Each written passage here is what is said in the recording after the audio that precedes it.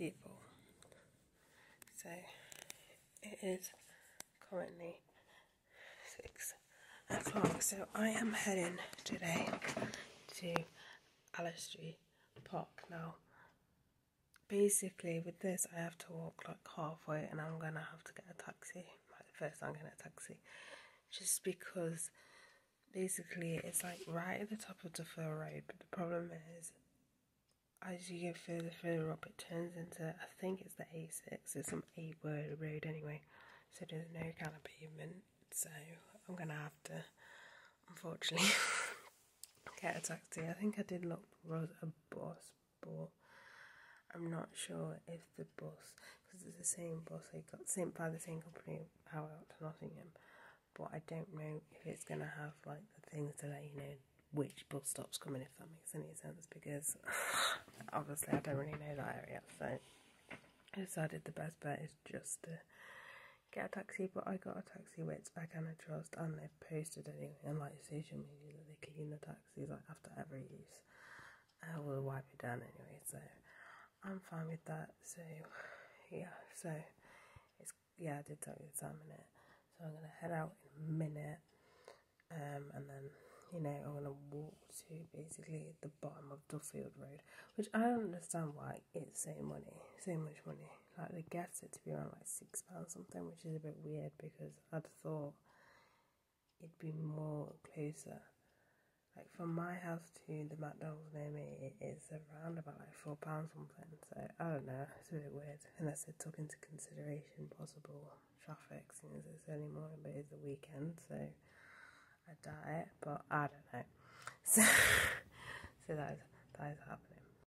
So I'm kind of early. I kind of booked it for like 8, and it's only like 7:30. So that actually wasn't too bad.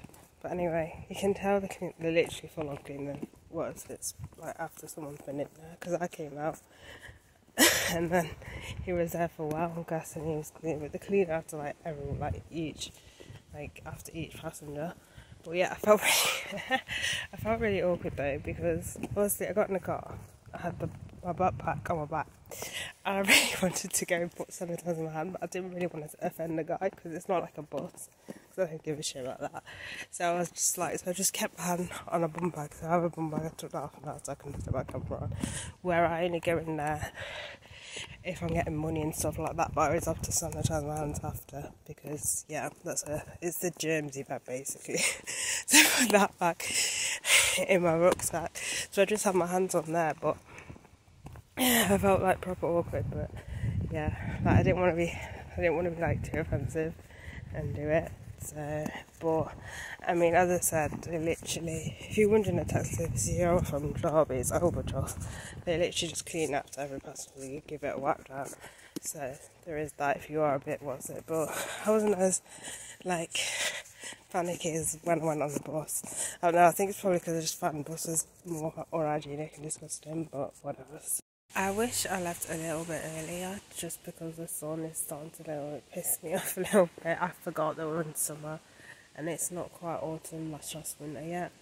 So I think I wished I should have come probably, instead of going for 8, maybe go for 7 or even 6, but oh well. So there's this thing here which I think is supposed to stop it from overloading. What's that on the pathways? It's overflow when we get heavy rain, it just goes in there.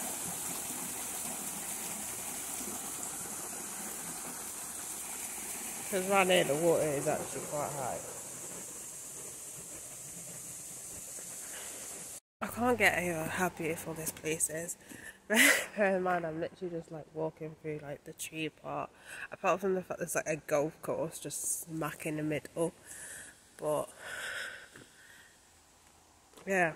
I'm kind of, if you didn't know, I'm kind of obsessed with trees. Well, not like obsessed with trees, but I just really, I'm not like a tree hugger, even though there is a picture of me when I was younger, literally hugging a tree. So, I mean, do what you will with that. You could call me a tree hugger if you want to, but I just really like trees, and I like walking through woods and everything like that, even though sometimes I do get lost, which isn't the best thing to get lost in a wood, but I usually find my way out eventually, but yeah.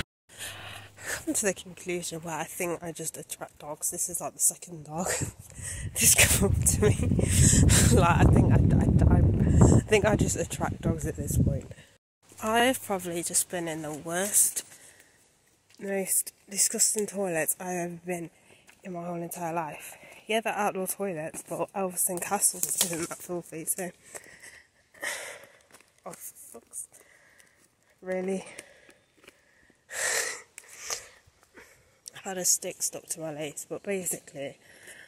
Fucking hell. So first off, if you know already, if you watch quite a few of my vlogs, I like to wipe the toilet seat before I use it now.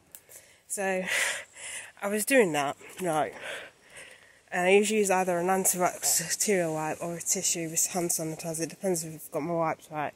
So I'm wiping around this toilet. It is so fucking filthy. I'm just like, nah, fuck that shit. So I was like trying to fucking squat and piss. I was like, is this gonna work?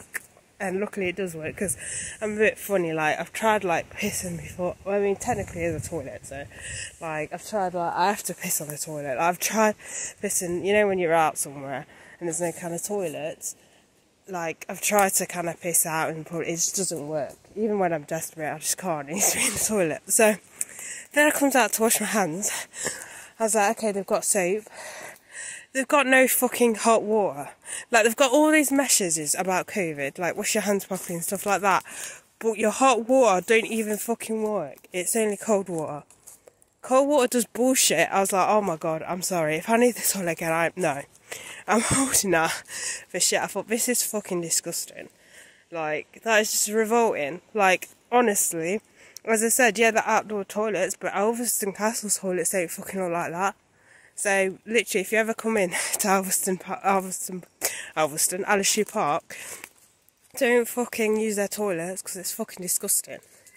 Like, it's grubby and shit, but I might just fucking complain, because I just rancid. Like, I came out, I was like, I need to still sanitize my hands, because that's just beyond a joke.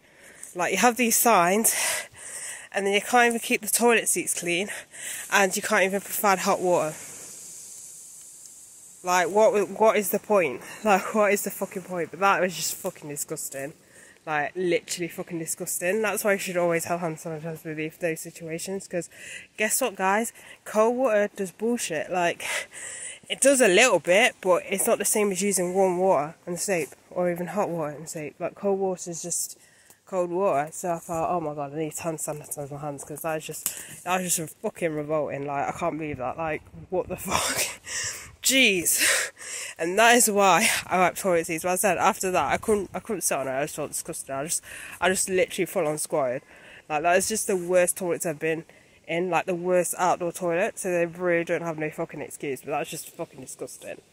More or less, most of the time, if I'm ever in, like, an area where it's quite wooded, there's always something like this here. Like, do they, like, the people that own the place, do they, like, do it themselves, or is it like a homeless person and they use it for shelter, or is it a drug den? Like, I always see them. It's so weird, because it's like, because honestly it's not a natural occurrence. Someone literally just built a hut, but I've always wondered who actually builds these.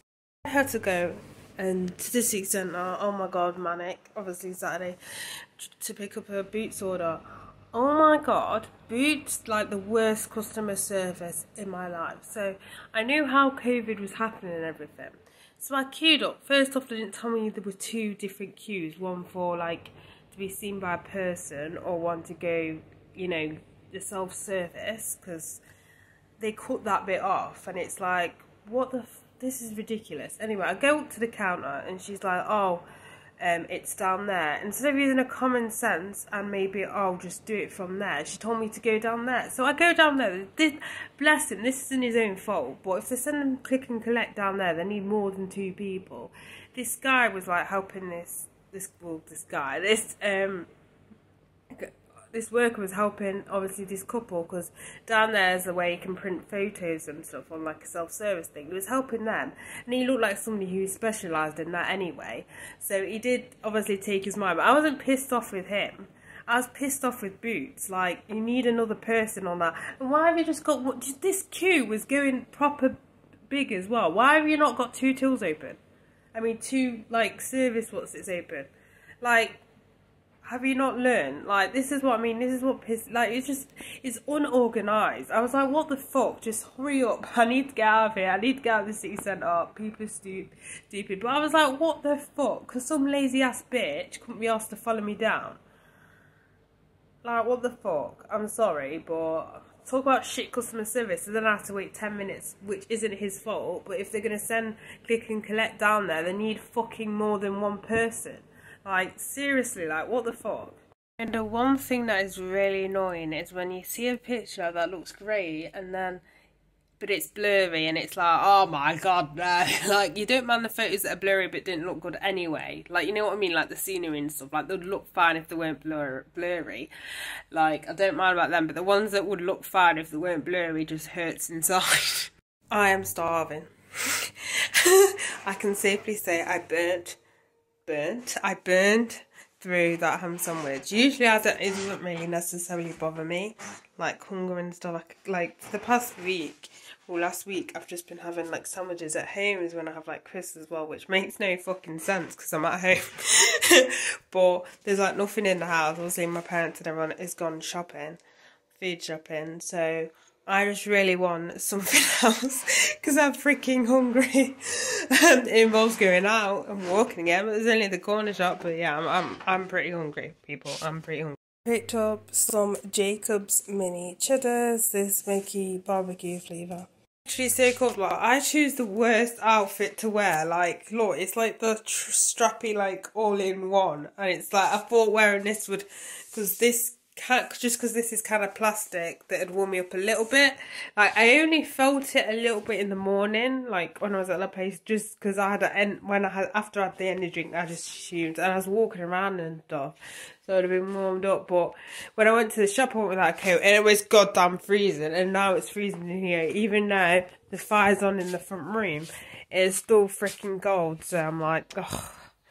Cinnamon, but the temperatures aren't looking good for the rest of the week anyway. Like, it's just been raining, and last time I checked it weren't supposed to rain, so it's probably going to rain tomorrow, even though it says now it's not going to rain tomorrow. Oh my god, the weather. The video I uploaded this morning was an unboxing of the On The Ass underpants, obviously, so I had to put, because it's male, I had to put female, like female review of it, and I've not got that many reviews. Like, it's not even been a day. Like, I uploaded it must have been around, I want to say 5:30, and now it is currently, it's 4 o'clock, and it's quite, like, for me it's quite a lot. Obviously for sort of other people it wouldn't have been a lot. But for me, to get that many views in that space of time, it's a lot. So I don't know if it's... Because, one, there's not many people talking about it. I only saw a few videos on it, which is a bit weird. Not a bit weird, but I thought they were more well-known. Second of all, I don't know if it's the thumbnail. So the thumbnail is literally me wearing them. Or it's 3 just men, like, looking at females wearing men's underwear. It's a turn on. I don't know. Like, I'm not sure. A bit weird. It could be though generally because no one's talking about. I've noticed, like, a lot of people think when you want to get views on YouTube, you need to talk about the latest stuff. Not necessarily. A lot of my reviews are product that have got like 3.3k views, which is a lot for me. Products where people want to know more information about it, but no one's talking about it because they're not really, either it's not really that popular. Like, for example, one of them's an MP3 player, yeah, one of them's an MP3 player. Like, some people still use MP3 players, you'd be shocked. So, and I still get comments on it as well. Another one is the Rimmel London Jelly Blushes and Highlighters. Again, that's got quite a lot of views. Another one is a shaker, a protein shaker. So you'd be surprised if you can find a product which you think that a lot of people would be interested in. Not necessarily popular, because there's a lot of products that products that people use or people want to find out, which is kind of under the radar. So if you're like, if there's only you that's done a review on it, or there's only a few people that have done a review on it, you're going to get more views. So that is another tip. You don't necessarily need, especially in the beauty industry and the reviews industry and stuff like that, you don't need to review like the top end like of stuff, you know, that have just come out and stuff, because that area can be a bit too competitive if you're one of those people that care more so about views. This I've just noticed like by accident that it happens, but if you care more about views, try and review stuff that not many people are actually talking about, because they get the more views and more interactions as well, because obviously there's not really any competition with other YouTubers. But that is a good tip, if you're wondering. But yeah, them are the 3 reasons why I reckon that's got quite a few views there in that space of time.